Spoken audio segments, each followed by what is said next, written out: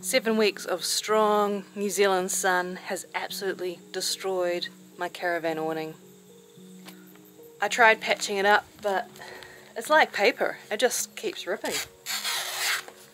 It's too easy, it's too easy. Poke holes in it, just like that. It really is like paper now.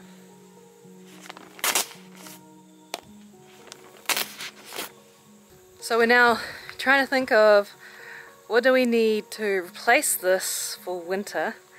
We've had a patch of decent rain, and of course the hole is right over the door. Not the most convenient spot for the hole, is it? Hayden's leaning towards modifying a panel from his marquees if he can fit it in the railing.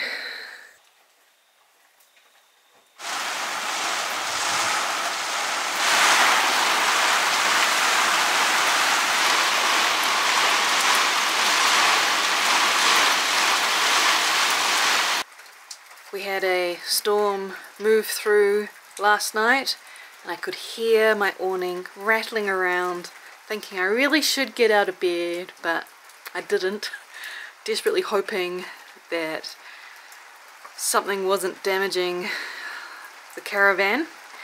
So I got up this morning and this is what I found.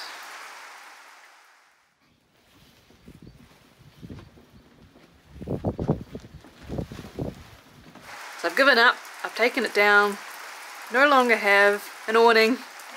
So I'm back to where I was a year ago. The hassle of getting in and out of the caravan when it's raining. Just means our plan for this section has jumped higher up the list.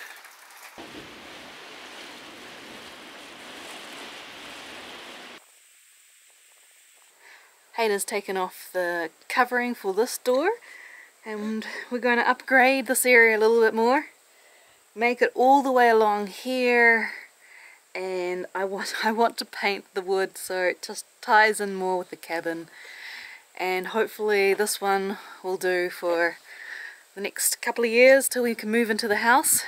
After that we somehow need to connect the caravan to the cabin again. Back to, I feel like we had this problem last autumn, trying to figure out what to do for winter.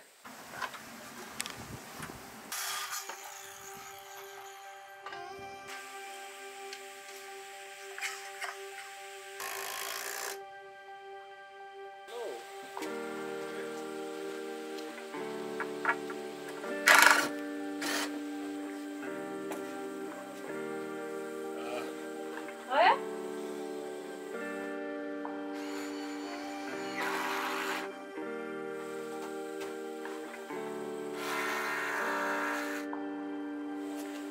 Hey, I'm just going to go make a cup of tea.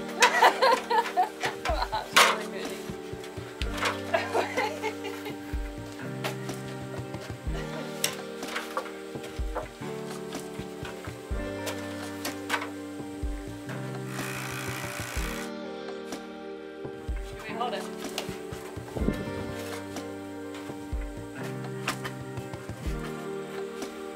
A lot bigger than before. I was just starting to think, it's funny, I kind of wanted this, initially planned to have something like this on the other side, but it gets too windy or it's too hot on the other side, so this is kind of the... And the caravan's on the side. Yeah, and the caravan's on the side. It's become the practical side.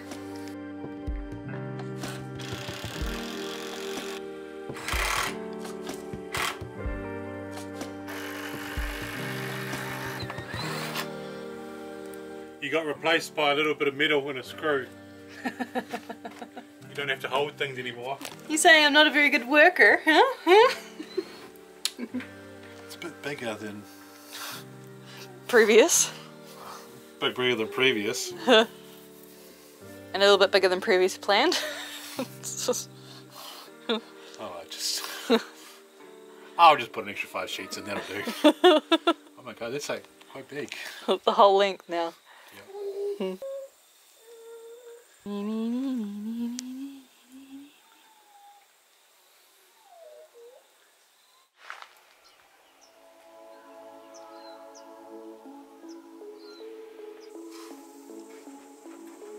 You're coming out, You're coming out when I'm going down the ladder and then back up again. I know, my timing's shit.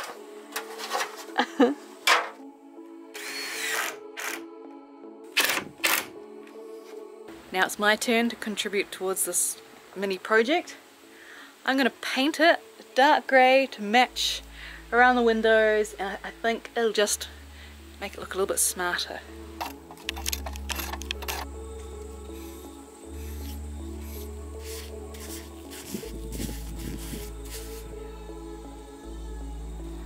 I've managed the first 2 beams, leaving this underside to the end because it's the fiddly bit. I've already managed to get a little bit of paint on the side of the cabin, but I think overall it'll make it look really good.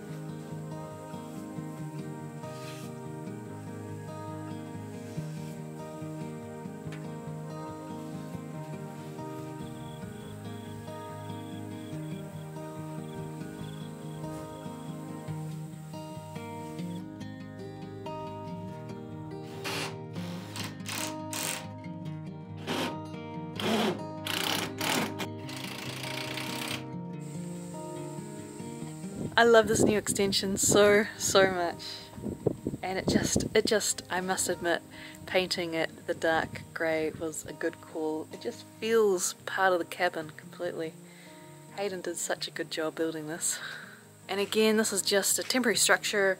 It can just be easily unscrewed from the cabin and dismantled.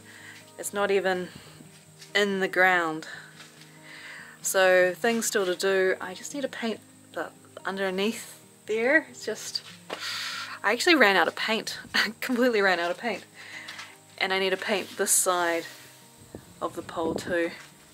As you guys saw, when I painted, I did not put down primer or any base coat first, so we'll see how long it lasts.